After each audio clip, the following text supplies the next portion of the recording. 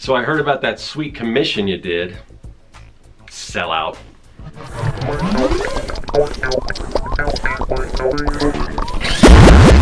Greetings, people of the internet. I'm Scott with Serkworks Art Labs. Welcome back to the underground laboratory where we create robots, alien zombies, and other imminent threats to humanity. And today we're going to work on some robots. We're going to do one of these robot blueprint sketches. So these are those little short videos where I just give you a little tidbit of information, something that's been going on my mind, something for us to ponder, and I want to hear back from you what you guys think. So a lot of us, I think a lot of you people on the channel are looking for ways to make a living doing art. And how do you do that? I mean, it's not easy. But you know what? There are actually people out there who think that by earning money from your artwork, you're selling out. I don't know. It seems a little crazy to me. What do you guys think? Let's talk about it and let's work on a blueprint sketch. So, is selling art the same as selling out? Well, like anything that's open to interpretation, it's open to opinion. If you guys have been watching my channel, you probably know where I stand because I do art professionally. So no, I don't have any problem with people making a buck off of doing their artwork. And I think most people, I think that's the goal. So it makes it that much harder when there's sort of naysayers and there's people out there, criticizing you or lambasting you because you want to make a living off of doing art. And I think this is more kind of a fine art mentality, and not all fine art, obviously. For me, whether or not you're a sellout depends on the type of work you're doing and your connection to that artwork. Are you doing the type of artwork you love? If you're pushing along just doing the stuff you love, and all of a sudden you find great success, is that selling out?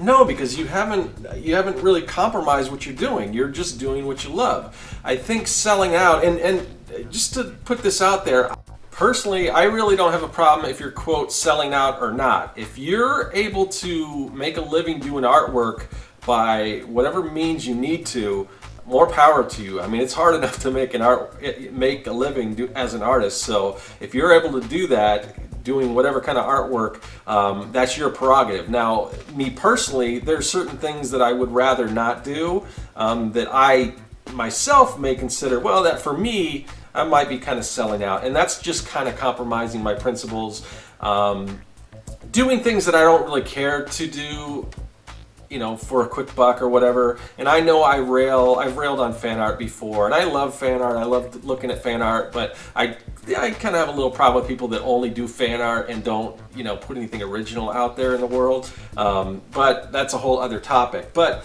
so me, I kind of want to do my own thing, and in the past I have done, I used to do freelance illustration. I used to take basically all kinds of commissions. I kind of moved away from that because that just wasn't what I wanted to do. I don't really have a problem with it so much, but I guess where most people do have a problem is if, like I said, if you're, let's say, for instance, Teen Wolf, the new show, say it's super popular right now and, everyone's doing fan art for it. I don't know if that's the case or not.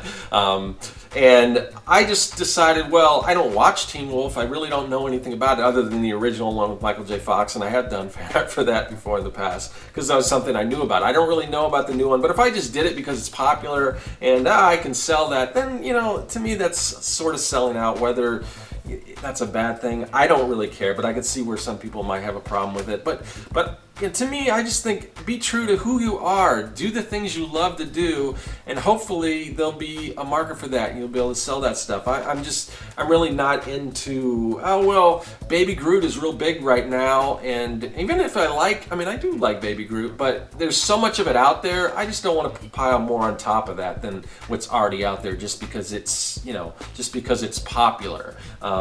But sometimes you like things that are popular, and so you got those gray areas and everything. But that's kind of why I'm just bringing this up, because I want to know what you guys think.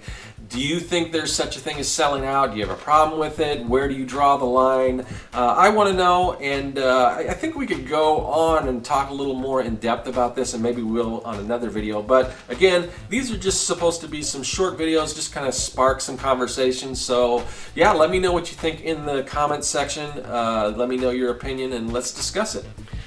There you have it. We have completed our Samurai Bot blueprint sketch. And yeah, I want to know what you guys think in the comments as far as making a living off your artwork. Is that selling out or not? I kind of have a feeling what a lot of you guys are going to say, but if you have a difference of opinion, I really want to hear it, because I'm interested in what you guys have to say. So let me know in the comments section, and other than that, I will see you guys later. That is all. Hey everyone, thanks for joining me here in the Art Lab. There's a lot of other great content on the channel, so click that subscribe button and you won't miss a thing. If you're an aspiring evil genius, visit Serkworks.com for all your mad science